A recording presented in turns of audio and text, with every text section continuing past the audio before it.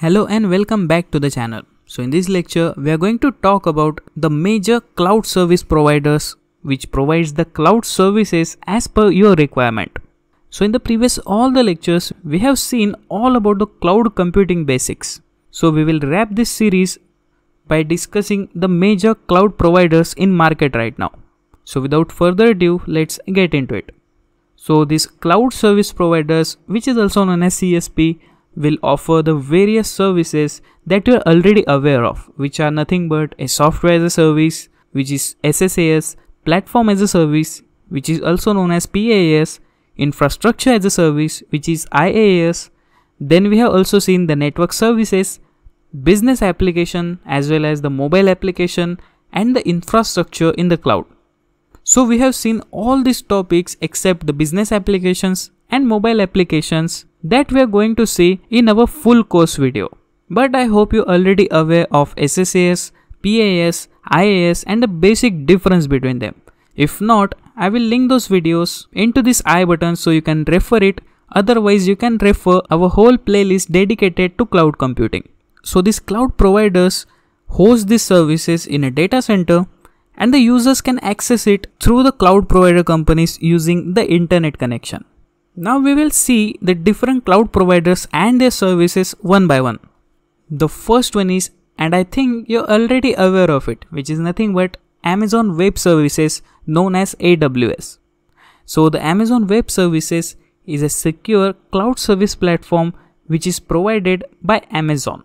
So it offers various services such as database storage, computing power, content delivery, relational databases, simple email, queue and other functionalities to increase the organizational growth. So there are different features in AWS. So some of them are building scalable, cost-effective and enterprise applications. So we will discuss them one by one. So the AWS is scalable because it has the ability to scale the computing resources either upward or downward according to your requirement. Also, the AWS is very cost effective as it works on the pay-as-you-go pricing model. So you'll only pay for the stuff that you consume. The next feature is it also provides a very flexible storage options, which is required if you're storing huge data sets in the cloud. Next one is it offers a various security services such as infrastructure security, data encryption that we have seen in the previous lecture, as well as the monitoring and logging, identity and access control and some other features as well. And it can efficiently manage and secure the Windows workloads. So these are some basic key features of Amazon Web Services. The next big giant in the cloud world is Microsoft Azure. So Microsoft Azure, which is also known as a Windows Azure, which supports various operating systems, databases, programming languages and frameworks that will allow the IT professional for easily building, deploying and managing the applications through a worldwide network. So it allows users for creating different groups for related utilities. So it is very convenient. So let's talk about some of the features of Microsoft Azure. The first one is the Microsoft Azure provides the scalable, flexible and cost-effective model similar to the AWS, so it is very cost effective. The next one is it allows the developers for quickly managing the applications and the websites. It also manages each resources individually, so it will make it more effective and efficient. The next one is its IaaS infrastructure will allow us to launch a general purpose virtual machine in different platforms such as Windows and Linux as per your feasibility. And it also offers a content delivery system which is CDS for delivering the images, videos, audios and applications. So these are some features for Microsoft Azure. The next one is Google Cloud Platform, which is known as GCP. So the Google Platform is a product of Google. So it consists of set of physical devices such as computers, hard disk drives and virtual machines, which also helps organization for simplifying the migration process. So let's discuss some of the features of Google Cloud Platform. The first one is it includes various big data services such as Google BigQuery, Cloud Data Proc, Cloud Data Lab, and the Cloud PubSub. So if you want to implement big data into your organization, then Google Cloud Platform will provide you all these functionalities. The next feature is it also provides various services related to networking, including the Google VPC, which is Virtual Private Cloud, the Content Delivery Network, as well as Google Cloud Load Balancing, Google Cloud Interconnect, and the DNS. The next one is it offers various scalable and high performance. So it is similar as the AWS and Microsoft Azure. The next one is GCP provides various serverless services such as messaging, data warehouse, database, computing, storage, as well as data processing and machine learning. And it also provides a free Cloud Shell environment with boost mode. So these are some advantages and features of Google Cloud Platform.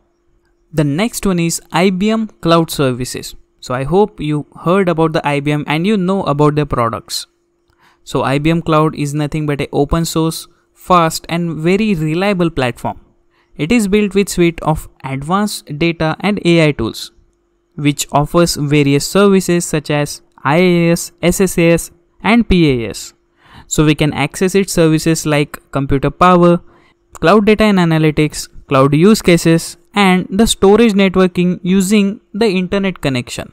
So let's discuss some of the features of IBM Cloud Services.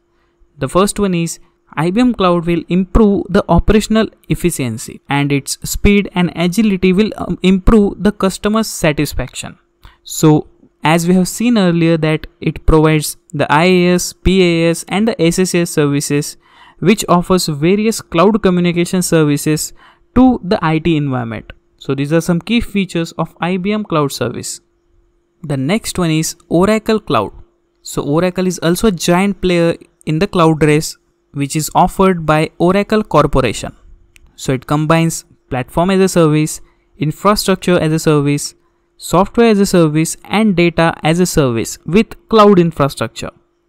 So it is used to perform tasks such as moving application to the cloud, managing the development environment in the cloud, and optimizes the connection performance. So let's discuss some of the features of Oracle Cloud. So it provides the various tools for building, integrating, monitoring and securing the applications.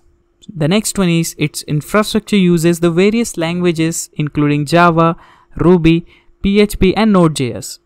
And it also integrates with Docker, VMware and other DevOps tools.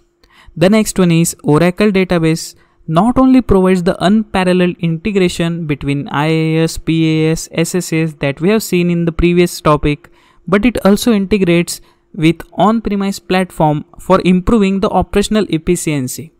The next one is it maximizes the value of IT investment, and it offers the customizable virtual cloud networks, firewalls and IP addresses for secure support private networks. So these are some key features of Oracle Cloud. So this was all about some giant cloud service providers that you should know if you want to implement the cloud service into your organization.